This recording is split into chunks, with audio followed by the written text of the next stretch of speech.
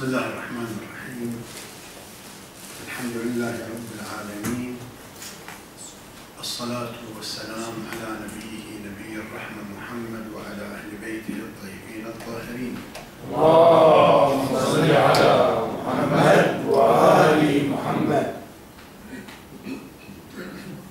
قال الله تعالى: بسم الله الرحمن الرحيم: ولقد نصركم الله ببدر وأنتم أذلة فاتقوا الله لعلكم تشكرون. الحديث عن غزوة بدر هو الحديث عن نقطة تحول كبرى استراتيجية في عالم المسلمين. ولما يقوى هم ضعفاء أذلة قلة، لكن ما أن انتقل النبي صلى الله عليه وآله إلى المدينة وأسس لمرحلة جديدة في السنة الثانية للهجرة، في 17 من شهر رمضان وقعت هذه الغزوة أو هذه المعركة. حقيقة ابتداء المعركة هي دفاعية ليست هجومية كما يظن البعض. كيف؟ قافلة جاءت بقوت أبو سفيان من الشام تمر عبر هذه المنطقة وبالتالي تروح إلى مكة. الرسول صلى الله عليه وآله شخص مسألة مهمة جدا، أن هناك عصبا اقتصاديا هو الذي يمول كل عمليات التآمر على هذه الدولة الفتية. هذا العصب الاقتصادي قوامه هذه القوافل التي تذهب إلى الشام أو تأتي من مكة وغير ذلك، وبالتالي رؤوس أموال المشركين كلها تقريبا هي مجتمعة في هذه القوافل. فالرسول صلى الله عليه وآله انطلاقا من مبدأ الدفاع الذي يفسره قوله تعالى: وإذ يمكر بك الذين كفروا ليثبتوك أو يقتلوك أو يخرجوك ويمكرون ويمكر الله والله خير الماكرين. 30 سورة الأنفال. ماذا أراد أو ماذا فعل المشركون في مكة؟ إنما جلسوا في دار الندوة وشاركهم إبليس متمثلا بصورة شخص واقترح عليهم قتل النبي. هم كانوا بين 3 خيارات: إما القتل أو الحبس أو الإخراج من مكة. هم اجتمع الرأي على القتل، فذهبوا إلى البيت وإذا بأمير المؤمنين علي بن أبي طالب عليه السلام نائم في فراش النبي صلى الله عليه وآله. وتلك القصة المعروفة: ومن يشري نفسه ابتغاء مرضات الله باع نفسه لأجل الله سبحانه وتعالى وفدى رسول الله بروحه ونفسه، وكان في غاية الاطمئنان مستغرق في النوم. هذا دليل الإيمان ودليل عدم الخوف. الرسول صلى الله عليه وآله انطلق من هذه الآية كونها أنها تبرر أن يأخذ بحقه. من يخرجه من الوطن لا يحق له أن يدافع عن هذا الحق. طبعا الإخراج من الوطن هو يعني تجاسر وجرأة على حقوق الناس، كما يحصل اليوم في البحرين. تشوفون أن هناك جرأة على رمز ديني كبير وهو آية الله الشيخ عيسى قاسم، ويريدون أن يخرجوه كما فعلوا برسول الله صلى الله عليه وآله ويسقط عنه حق المواطنة. هذا حق، فله أن يدافع عن نفسه بكل صورة ممكنة. الرسول صلى الله عليه وآله إذن حينما تعرض لهذه القافلة ووقعت بدر كان هناك مبرر، هذه الآية الكريمة التي وضعت رسول الله صلى الله عليه وآله بين ثلاث خيارات، ثلاثة خيارات، وكلها أشد يعني من بعضها: حبس، قتل، إخراج. إذن له الحق أن يدافع. إذن معركة بدر دفاعية وليست هجومية. هذه المعركة غير متكافئة بالعدة والعدد. 950 عدد المشركين، عندهم 700 بعير، 200 فرس. المسلمين عندهم 313 فرد رجل، و70 بعيرا وفرسان 2. فرس كانت للزبير والأخرى للمقداد. كم بعير؟ نعم؟ كم بعير؟ 70. طبعا 70 مقابل 700 قضية كبيرة. هذا عدم التكافؤ يحل القرآن الكريم في موطن آخر. الرسول صلى الله عليه وآله طلب منهم أن يخرجوا إلى القافلة. ما أن تحول الأمر إلى مواجهة دب الاختلاف بين بعض المسلمين. الرسول صلى الله عليه وآله استشار عمر واستشار أبا بكر، فكان كلاهما رأي على رأي واحد. قال: إنها قريش ما آمنت مذ كفرت وما ذلت مذ عزت. يعني لا تذهب وراء المواجهة مع قريش، فهم أكثر منا وأقوى وكذا. يعني هذا الموقف كان موقف تراجعي. عندك هناك موقف لسعد بن معاذ من الأنصار وموقف المقداد. قالوا: اذهب بنا كما تريد، إلى أينما تريد اذهب بنا، قاتل بنا، نحن صدقناك على الغيب، ألم نصدقك على الشهادة؟ الرسول صلى الله عليه وآله كان موعودا بالمعركة، معركة يعني إما أن تكون القافلة أو تكون المواجهة. حصلت المواجهة. الرسول صلى الله عليه وآله أخذ العدوى اللي تكون يعني العدوى التي تكون بطرف المدينة، وأولئك أخذوا العدوى التي بطرف مكة. الأرض التي هم فيها كانت طين تراب، والأرض التي جاء عليها رسول الله كانت رملا. الله سبحانه وتعالى سدد رسوله بالمطر فتثبتت الأرض، وأولئك أصبحت أرضهم زلقة. بعد هناك المطر أيضا يعني أذهب عنهم كثير من التعب، وجددوا طهارتهم ووضوءهم. وأيضا هناك النعاس الذي هو يعني شيء كبير جدا حينما يأتي الإنسان ليستلقي أحيانا لكنه غير نائم، فريلاكس كل أعضائه تروح مرتاحة، ورا دقائق يرجع نشيط وقوي. هذا الأمر ما حصل عند أولئك.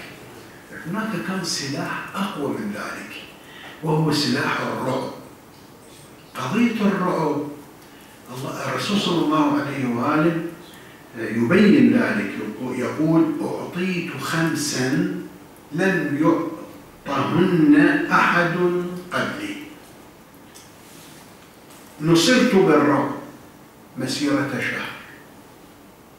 يعني تقول الروايات أن الرسول صلى الله عليه وآله ما أن يحل في المعركة إلا والرعب يدخل الطرف الثاني. فهذا لطف من رب العالمين أن أعطاه سلاحا ربما أقوى من السلاح الذري. مثلا في وقته سألقي في قلوب الذين كفروا الرعب.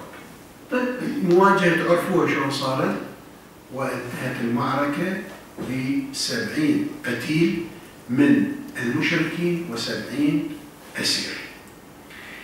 هنا الحديث هو الأساسي ما بعد الحدث. الحدث وقع، معركة وقعت. ما بعد الحدث حصلت أمور وتداعيات قوية، لعل في رأس هذه التداعيات قضية الأنفال، الغنائم التي حصلوا عليها. اختلفوا المسلمون، هم كانوا جديدي عهد بالإسلام وكانوا قريبين على قضية يعني ما قبل الإسلام في قضية الحروب. كانت رغبة الناس آنذاك هو أن تأخذ الغنائم، بينما الله سبحانه وتعالى يريد نصرا ويريد شيئا آخر، لا يريد الغنائم. يعني المعركة ليست لأجل الغنائم. هنا قضية الأنفال اختلفوا. الفتيان كانوا يجمعون الغنائم أسرع من الكهول، والكهول كانوا يمسكون يعني يلزمون ظهر الفتيان حتى يكونوا يضربون. فجمعوا من الغنائم، ثم هؤلاء الفتيان ادعوا قالوا يا رسول الله هذه الغنائم لنا، أما الكهول فليس لهم حق بذلك. هذا الاختلاف طبعا يهز. انتصروا، لكنه أيضا تبقى تداعياته تأكل، لكن حلت بطريقة واضحة. يسألونك عن الأنفال قل الأنفال لله وللرسول. شوف، إحالة الأمر لله وللرسول يعني هو للرسول، يعني يا رسول الله أنت توزع الأنفال على الجميع.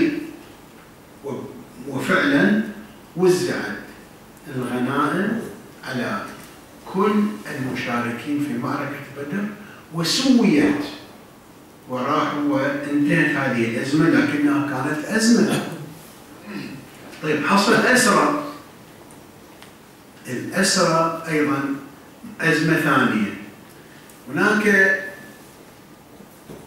من أراد قتل كل الأسرى. الرواية تقول أن عمر طلب من رسول الله صلى الله عليه وآله أن يقتل العباس ويقتل عقيل ويقتل عبد الرحمن بن أبي بكر، وهكذا الذين كانوا مع الجيش قريش. وهناك رأي آخر قال لا، الفداء يمكن أن يفتدى الأسير بدراهم، يقال أنه للغني 4000 درهم وللفقير يمكن 2000 درهم أو 1000 درهم. الرسول صلى الله عليه وآله أخذ من هؤلاء وطلب من هؤلاء الأسرى حتى من يعلم 10 من المسلمين القراءة والكتابة يمكن يخرج عنه. هنا أكو رواية غريبة وشاذة، وللأسف البعض يتمسك بها وهي ليست لها يعني موضوعة، يعني ليست لها صحة وليست لها وجود. يقولون الرسول هذه الآية الكريمة جاءت وبخت النبي صلى الله عليه وآله، وبالتالي فهي أن كان اتجاه الوحي هو مع قتل الأسرى وليس مع الفداء. المهم هنا هؤلاء يعني حينما اتخذوا من هذه الرواية يعني ممسكا لإدانة موقف الرسالة، وأعتقد هو ليس الأمر هكذا، إنما الأمر أنه المسلمين حينما كانوا جديدي عهد بعهد الجاهلية كانوا مقبلين على جمع غنائم، لذلك اللوم اجى على المسلمين المقاتلين وليس على الرسول. الرسول صلى الله عليه وآله إنما كان يريد أن يحقق الغاية الأولى والرئيسة من المعركة، وهو الانتصار. تحقيق النصر هو الأساس وليس جمع الغنائم، لأنه أحيانا المسلمين يفترض فريق أو جيش ينتصر على جيش آخر وينشغل بجمع الغنائم، ربما يحصل فيه تحصل له انتكاسة كما حصلت في أحد حينما ترك بعض المسلمين الجبل ونزلوا لجمع الغنائم، وجاء خالد بن الوليد ودخل وحصلت المأساة في معركة أحد. المسألة الأخرى، النقطة الأخرى في هذا الأمر أيضا أن هناك علاقة بين القوة والسلام. كيف؟ المسلمون خرجوا أقوياء، يعني معركة بدر حولت كل المعادلات باتجاه معين. لذلك الآية الكريمة التي تأتي فيما بعد في قوله تعالى: وأعدوا لهم ما استطعتم من قوة، أيضا في سورة الأنفال: ومن رباط الخيل ترهبون به عدو الله وعدوكم. طيب، هذه الآية الكريمة قد يفسرها البعض أن الإعداد للقوة هو لأجل إيقاع أكبر عدد من القتل في الطرف الثاني. طبعا هذه شبهة لابد أن تفكك حتى نفهمها كيف تفسر. وأعدوا لهم ما استطعتم من قوة، من أجل ماذا؟ ترهبون به عدو الله وعدوكم.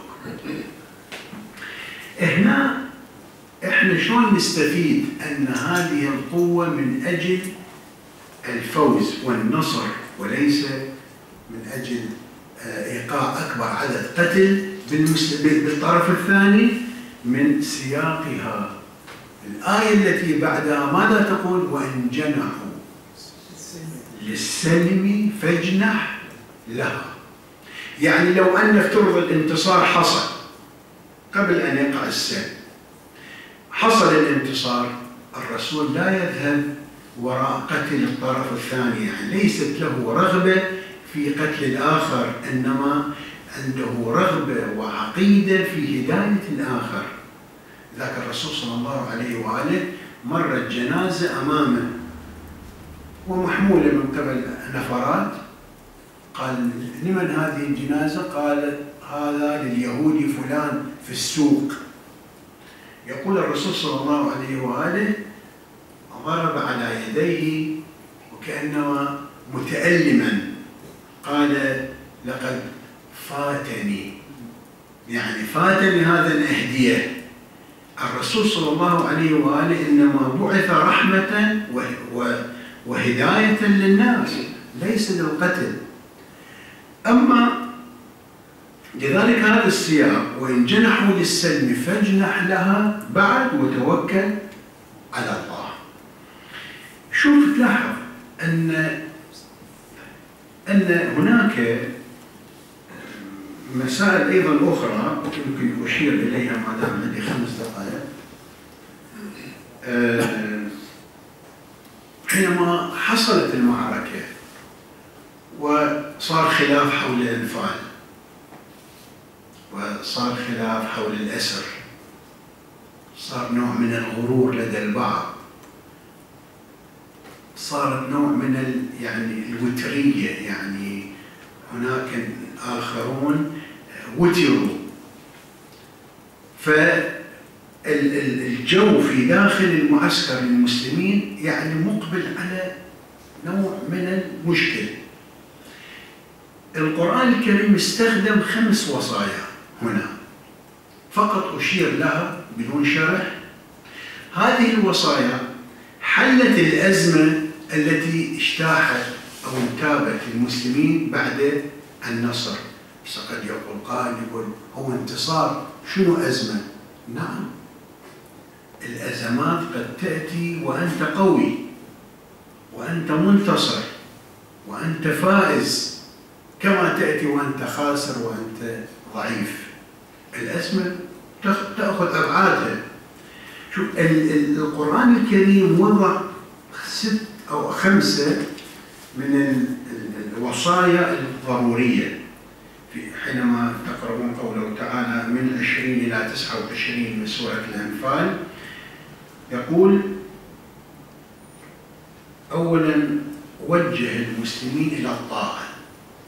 شوف أهم شيء القائد في المعركة إذا لم يطع يعني معناه المعركة في خطر، لا بد أن تكون هناك طاعة للقائد.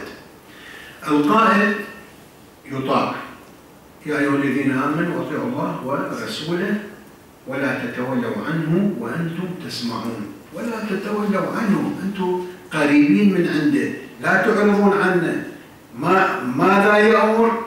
يجب أن يطاع. المسألة الثانية فتح لهم في الأفق كبير وهو الاستجابة للإحياء. قوله تعالى في قوله تعالى بسم الله الرحمن الرحيم يا أيها الذين آمنوا استجيبوا لله وللرسول إذا دعاكم لما يحييكم. دعاكم للإسلام، دعاكم بالقرآن، فإذا التفوا على القرآن الكريم وخذوا منه هذا الحياة أو هذه الحياة وهذا الإحياء.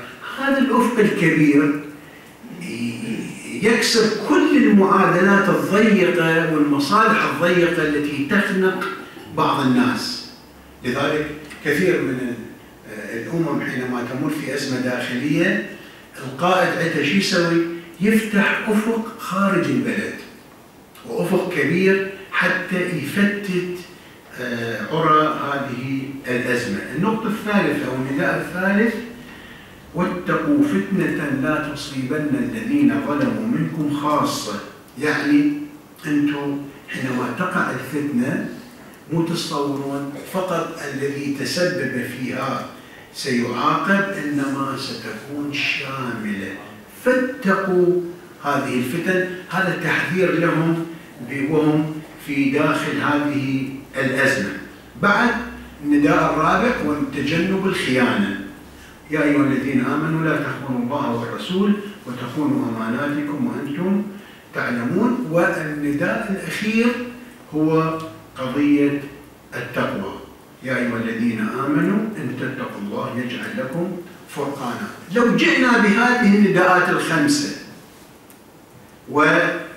وطبقناها في المعسكر الإسلامي وهو في تلك الأزمة، طبعا سيبدد هذه النداءات الخمسة من الطاعة إلى الأفق البعيد بالإحياء، إلى قضية عدم يعني لابد أن تكون معني صاحب مسؤولية أمام الفتن، كذلك قضية عدم الخيانة والتقوى التي يجعل الله بها فرقانا بين الحق والباطل. أعتقد هذه النداءات كانت علاجا مباشرا للمسلمين، فتت الأزمة القائمة واستطاعوا أن يحققوا ويحافظوا على نصر معركة بدر التي بها أعز الله الإسلام، والله سبحانه وتعالى قطع دابر الكافرين في هذه المعركة الظافرة. نسأل الله سبحانه وتعالى أن يثبتنا على هذا النهج، نهج بدر، في كل عصر ومكان. الأمور تتجدد. اليوم نحن نعيش بدر بكامل مستلزماتها، بكامل مقتضياتها، فلا بد أن نقرأها قراءة واعية معايشة حتى نستفيد من تلك الدروس التي ذكرها القرآن الكريم. بهذا أكتفي، أستغفر الله لي ولكم. والحمد لله، وصلى الله على محمد وعلى أهل بيته الطيبين الطاهرين.